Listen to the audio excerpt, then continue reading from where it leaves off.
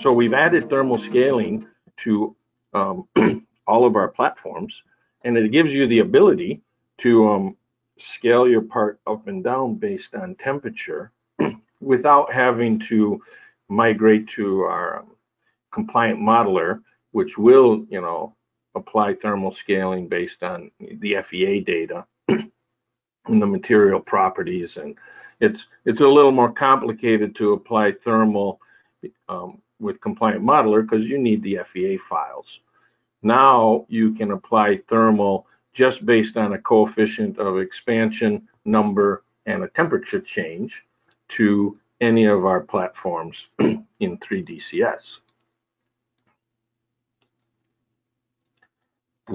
If I come over here, this is pretty cool stuff. I'm going to turn off these moves.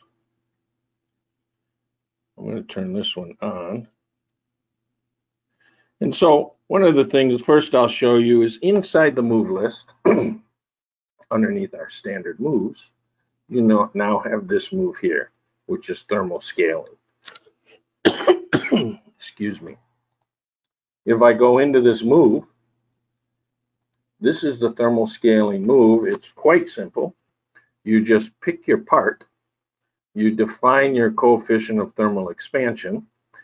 For demo purposes, this is a pretty large expansion. For steel, there'd be one more zero in here. And then you define the temperature that you want to heat this part up to. And so if I say 200 degrees, my starting temperature is 20 already. So 200 is going to be the final temperature, which would be plus 180 degrees. I'm going to go ahead and turn my mesh on. If I can find it with all these dialog boxes open. And if we look, this is applied to currently just the base. So I'm going to heat the base up. If I build this, since I turned everything off, you don't see anything yet, but we don't apply the thermal at the nominal build stage because we want you to have all your nominals based on the design. But as soon as you hit deviate, hopefully you saw this thing just expanded, plus the tolerances. I'm going to do that again. That's the original. As soon as I hit deviate, that's the thermal expansion. If I come over here, let's make it 400.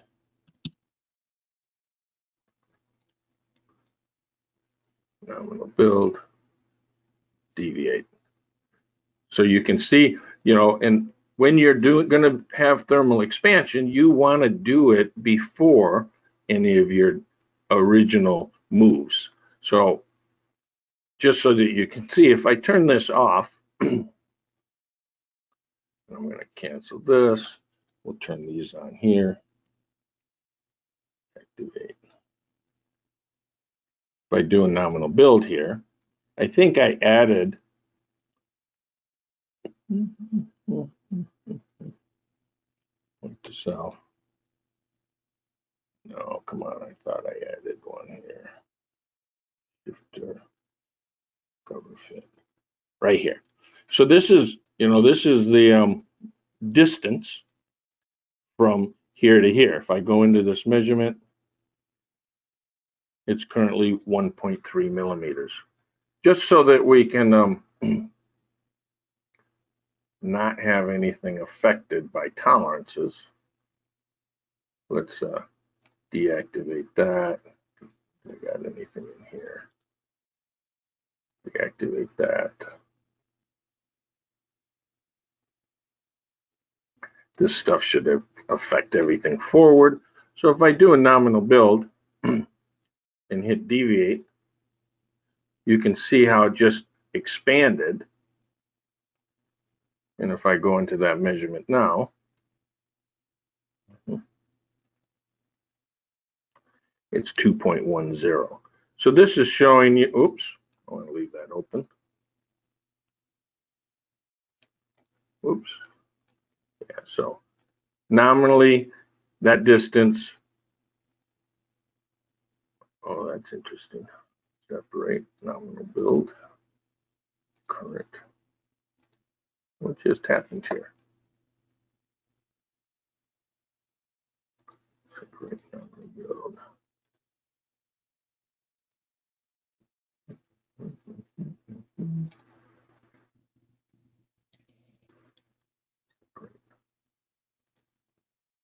Okay, there we go. Build. It's looking like I still have a thermal turned on.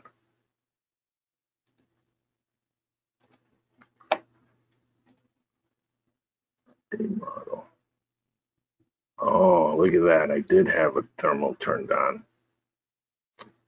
Yeah, okay. So if I do a nominal build and I go into this measurement, I don't know why that's no longer reading. Oh, I'm in the wrong measurement. That's why. Sorry. It's this measurement. Yeah. So there's my 1.29. And then when I hit deviate, pause it, there's the 2.10. There's no variation happening in this direction. It's only varying up and down and in and out. So you can see the effect of that thermal. And thermal is just going to be a, it's just going to be a mean shift. So if I was to go to run an analysis,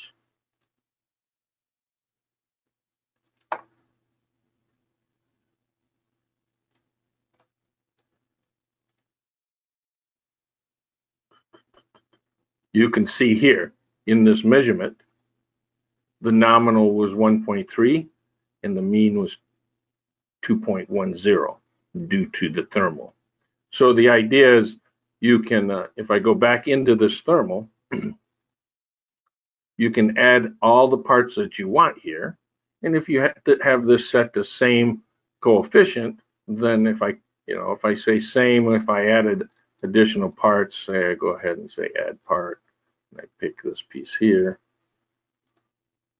Okay, you can see this is grayed out because I'm set to use the same coefficient. If I turn this off and I turn this off, I can modify the temperatures individually. I'm not going to mess with that, so I'm just going to remove it or hit cancel.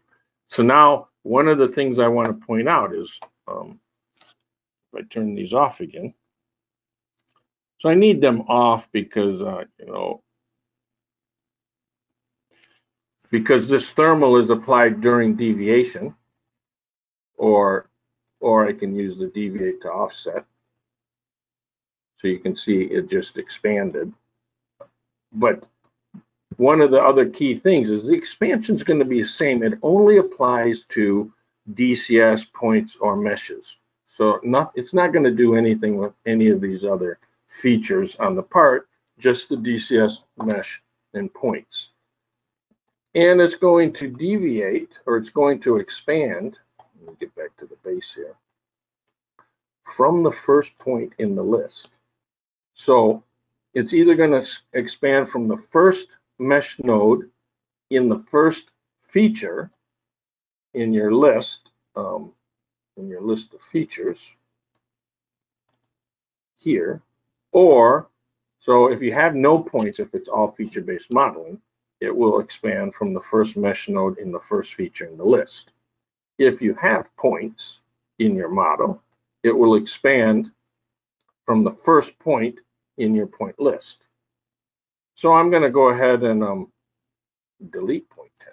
Well, before I delete point 10, just so that you can get a good visual, again, let's change this to like 500.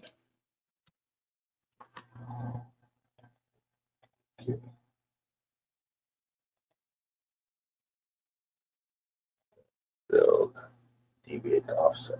Okay, so that's the thermal expansion. And when I deviate, you can see it's expanding from this point here. I added that point, so I'm just going to go ahead and delete that point.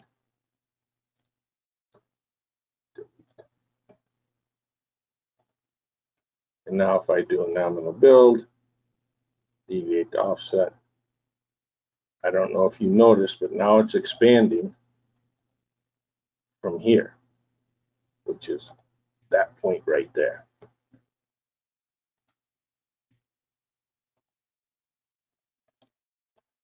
So to summarize it now, in any of your models, you can add this move, and you can pick which parts, set your coefficient of expansion, set your temperature, and have the effect of thermal interact with your simulation.